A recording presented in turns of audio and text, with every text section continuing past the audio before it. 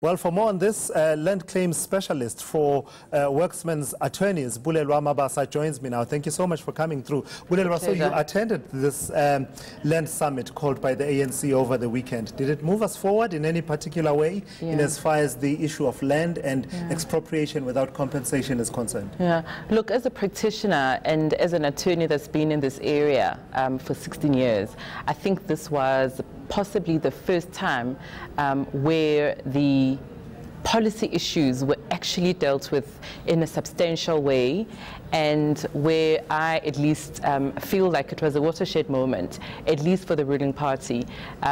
Yes, it's true that we've had the ruling party ruling for 24 years, and that we've had the constitutions till then. So it's also widely said that the land issues and the failure to implement policy came as a result of just a lack of political will. So hopefully the outcomes from this weekend will lead us finally into resolving the land question. Yeah, in fact, you use a very strong word, watershed moment. Did you walk out of there any clearer about whether the Constitution, Section 25, for example, will be amended with the support of the ANC?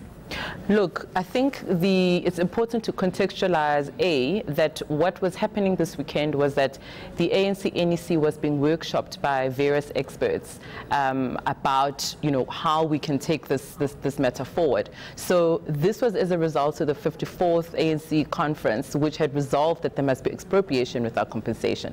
I think from there was an understanding, or rather a misunderstanding from various quarters, that saying that there's got to be expropriation without compensation automatically means that the Constitution ought to be amended. And I think what came out of this weekend quite clearly was that we can have expropriation without compensation without necessarily having to resort to amending Section 25 of the Constitution.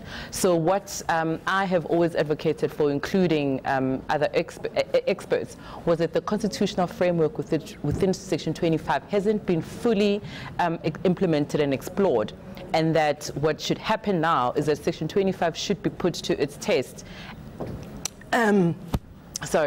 And that the resolutions, or rather the recommendations from the workshop, must now be implemented based on the current framing of the Constitution. Yeah, in fact, with the words you're using are almost the exact words that were then used today by the ANC leadership, including Ronald Lamula from its National Executive Committee. Talk to me about testing the limits of Section 25. Yeah. What would that entail? I mean, other than, expropriation of land that is being used for illegal purposes, yes, we've not really seen it being applied. And in fact, the former Deputy Chief Justice made a point of this to say for 23 years at that time, they had waited as the courts that the government would test the limits of Section 25. Yeah. What are the possibilities there? Look, the possibilities there, we've got Section 25(3) in the Constitution, which tells us exactly under what circumstances expropriation should happen, subject to compensation.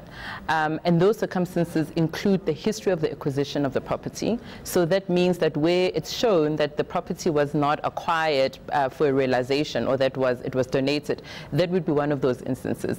The ANC has already indicated that the property that sits within state-owned entities could be released immediately for purposes of redistribution, and also properties where they're absentee landlords. So the biggest issue that has arisen out of the last 23 years out of the failure of implementing the land reform policy has been that we don't have legislation that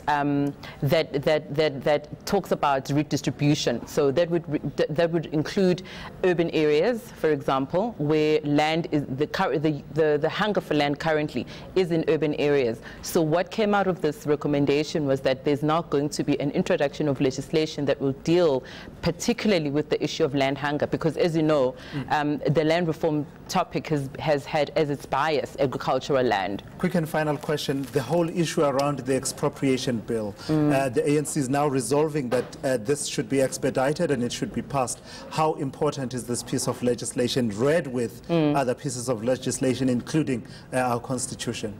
Look, I think it's a significant piece of legislation.